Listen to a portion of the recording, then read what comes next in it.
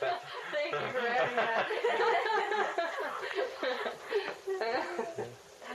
I mean, that relates to what Keith was saying earlier.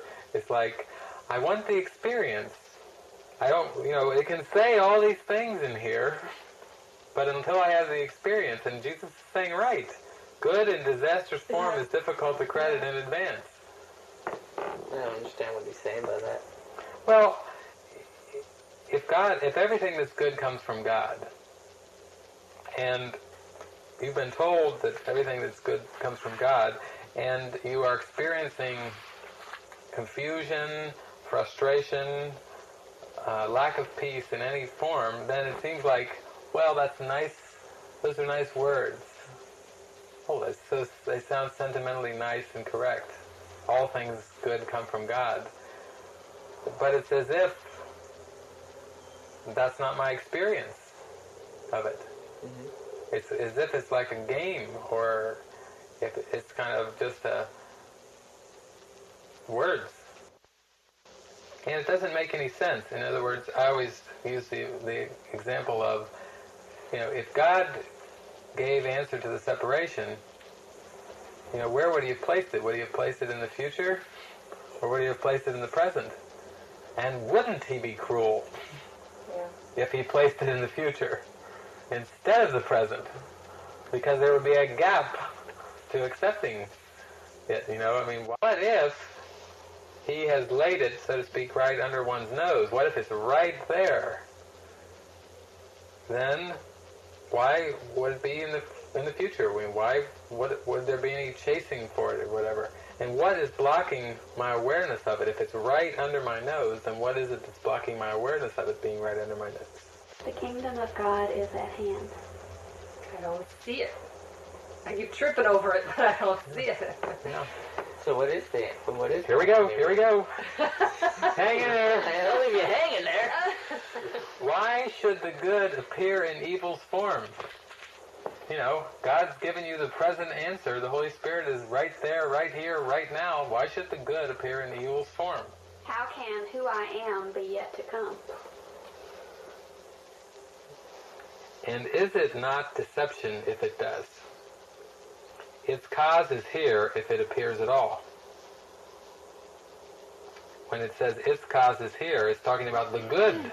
The cause of the good is here if it appears at all. Why are not its effects apparent then? Why in the future? And you seek to be content with sighing, and with, quote, reasoning. You do not understand it now, but will someday. And then its meaning will be clear.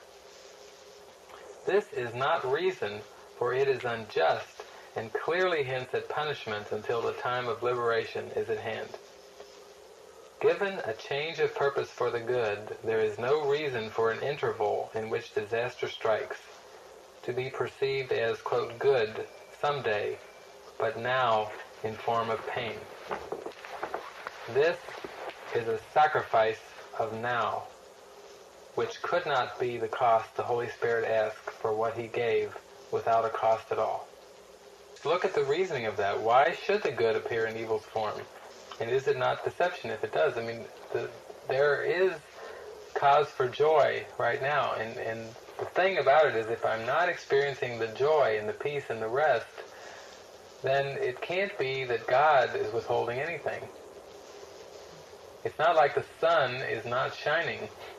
If I'm going like this and going, my, it's dark, I wish the sun would come out. It's not, that's kind of an image of what the deceived mind is doing, Father, Father, help me, as it holds its shield to the light.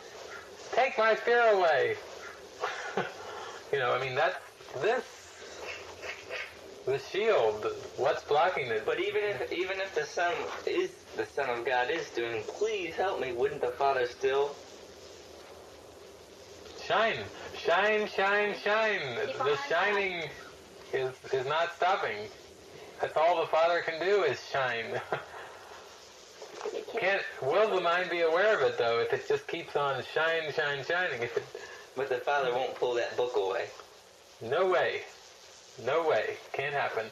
Because that would prove that the sun was helpless and needed to be rescued.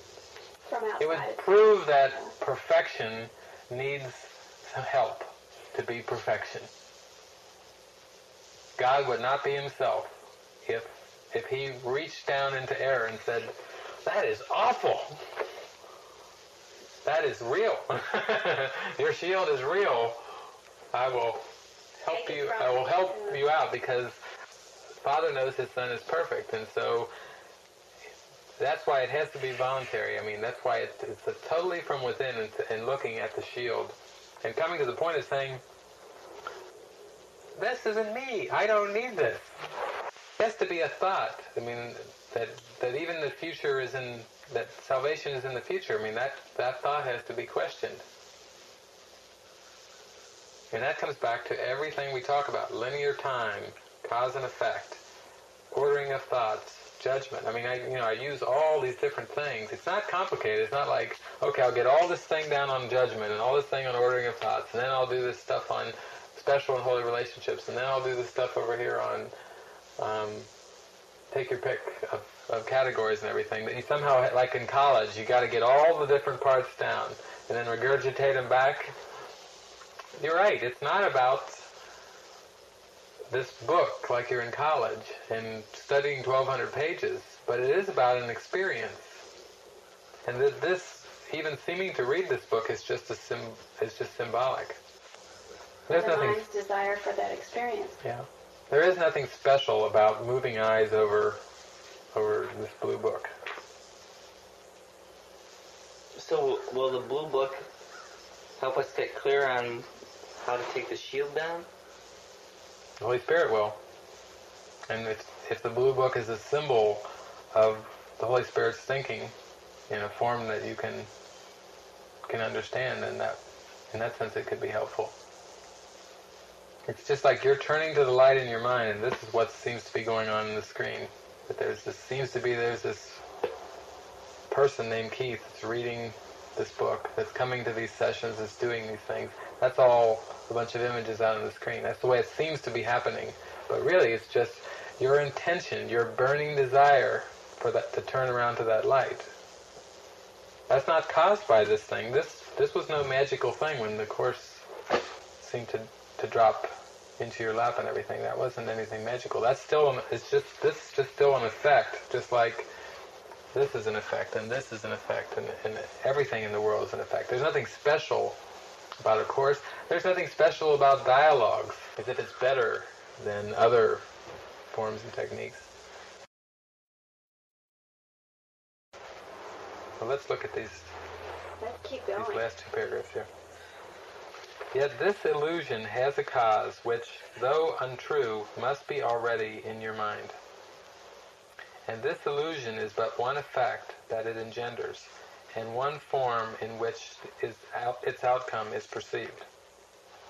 This interval in time, when retribution is perceived to be the form in which the, quote, good appears, is but one aspect of the little space that lies between you, unforgiven still.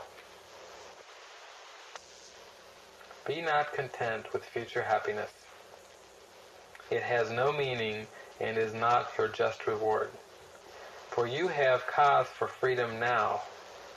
What profits freedom in a prisoner's form? Why should deliverance be disguised as death? Delay is senseless, and the reasoning, in quotes, that would maintain effects of present cause must be delayed until a future time, is merely a denial of the fact that consequence and cause must come as one. So there it is stated again, that cause and effect are together, but any kind of reasoning that says that salvation's in the future or it's coming, I will achieve enlightenment in the future, and on, all those thoughts are just merely a denial of the fact that consequence and cause must come as one. Enlightenment must be simultaneous. It must be instantaneous. That's what it means to recognize something that is already there. That's the freedom now. Yeah. It's not like enlightenment is something new that somehow, if you read the Course enough, or you do this amount of good deeds, or you do something perceptually that you'll come to when you fill the cup up or whatever. The cup is full. The cup is overflowing this very instant. And the only choice is, will I accept that? And will I recognize that? If there still seems to be some vagueness, some obscurity, some questions, like, gosh, it sounds so simple, but it doesn't seem to be the fact of it, then there's something to question. I still must believe in personhood. I still must believe in preferences. I still must believe in linear time. I still must believe that there are real things that happened in the past, and there are real things that are going to happen in the future. If I believe any of that, then I'm just denying the awareness that's available to me right now. I'm denying enlightenment. And when those objections come up in your mind, like, what about my debts? Or what about Julie and those kids? Great, salvation is immediate, but, you know, trust would settle every problem now. If you line up with the Holy Spirit and just say, this takes everything that I've ever believed, and it just seems like it turns it upside down. It just flies in the face of everything I've ever believed, and you have a contentedness, and you listen to the Holy Spirit. He will dictate to you. It's not like you have to deal with all these problems. How am I going to deal with Julie? How am I going to deal with the debts? How am I going to deal with all these things? So then I can be open to you, Holy Spirit. The Holy Spirit is available right now, and He will dictate. He will give it to you, what you're to say and do, so to speak. That's comforting. I mean, just that thought, what could you not accept if you but knew that everything that happens, past, present, to come, is gently planned by one whose only purpose is your good. You know, once you accept His plan as the one function you would fulfill, there will be nothing else the Holy Spirit will not arrange for you without your effort. He will go before you, making straight your way and leaving in your path no stones to trip on, no obstacles to bar your way. Nothing you need will be denied you. Not one seeming difficulty but will melt away before you reach it. You need take thought for nothing except the only purpose that you would fulfill. Chapter 20, Section 4, Entering the Ark, paragraph number 8, at the end of that section. You can't have it spelled out any clearer than that. To me, that's cause for rejoicing right now, not rejoicing in the future. Be not content with future happiness. So it seems like the really helpful question to ask myself is, what is it I want? If what I want is what I get, then I want to be very clear and very focused about what I want. And in that I can just trust, since the mind gets exactly what it wants, that whatever seems to need to happen in form to have that come about will absolutely happen. How could it not? I understand that, but that's again making it sound like, okay, we just have to go through this time interval. Even if it's perfectly planned in time, that's what I'm questioning. It's the whole idea that we have to do this in time. In other words, why can't it happen today, right now? Boom. I feel ready. But, so what I'm always left with is, I must not be ready. There must be something left unquestioned. Must be something else I want more than that. If I'm getting anything else but that, there must be something else I want more than that. And that's what I'm getting. As we go deeper and we continue these sessions, you'll just notice that a lot of the thinking, the words will come out of the mouth, and you'll notice where the thinking's coming from. You've already sensed that sense of monitoring